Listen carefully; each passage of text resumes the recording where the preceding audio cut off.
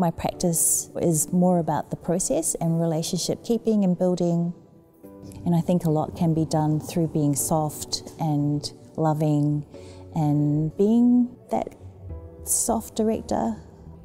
I'm Angela Tiatia, I'm a visual artist, and we are on set here in Marrickville, Sydney, and we are filming my new work commissioned by the Potter Foundation in partnership with ACMI. I think this work in particular is a deeper exploration and a deeper unravelling of my connection to my Sāmoan culture.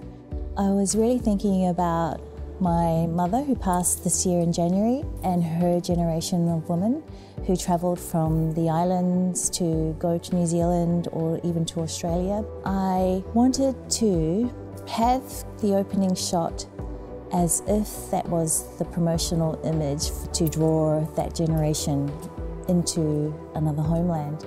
So for me, that image was the lure, the beauty, the colour, the spectacle.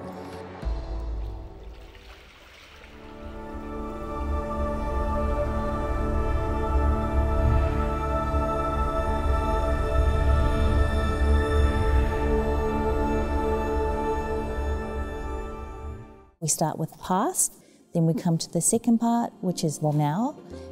I've been really interested in social media and how that impacts on our mental space and even our relationships. And I really wanted it to be a conflict of sorts between chaos and structure and order. It's all about the exploration of power and the conflict. Where is that friction? And what are the images that can come out of that friction?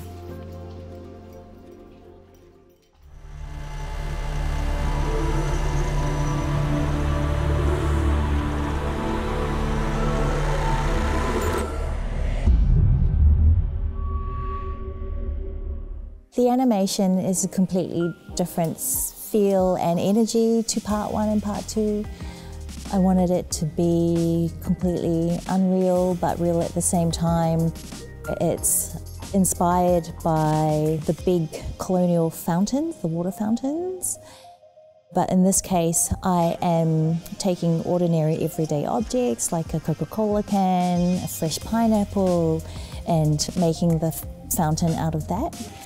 Within that world, we have some real live action and people that are placed within that fountain structure. Just being able to go through this big, massive process and then to have this thing at the end is really powerful, and I think that is what moves me more. The process moves me more than the end result. Just so happens that we capture something really beautiful, but I think we're only able to do that because of the trust and the relationship that we have.